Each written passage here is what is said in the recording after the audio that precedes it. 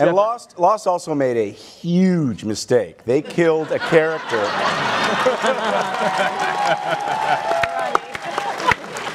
Kiss of death. Kiss of death. Take notes, Tim. Take notes.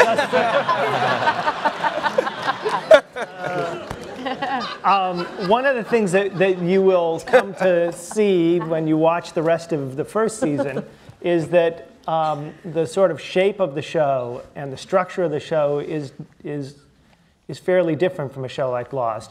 We set up a kind of central dilemma or a prophecy of this apocalyptic event that's going to happen, and we address that in the course of this first season and wrap up that story and then move on to volume 2 of our series. Which is?